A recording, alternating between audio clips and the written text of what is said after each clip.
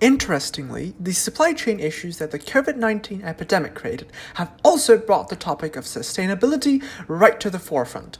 Not only have consumers become more aware of these issues, but the businesses themselves have turned to sustainable solutions, both to save money and also to harden their supply chains against future such crises.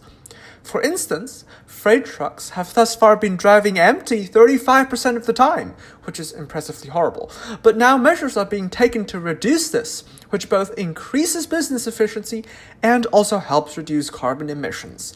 Advertising strategies have also changed to avoid duplicate addresses being mailed to, as well as moving online, which reduces paper waste along with saving money on postage. Since money talks, it is a very positive sign that businesses are now realizing that being sustainable also saves them money, as this will, more than anything else, encourage sustainable business practices.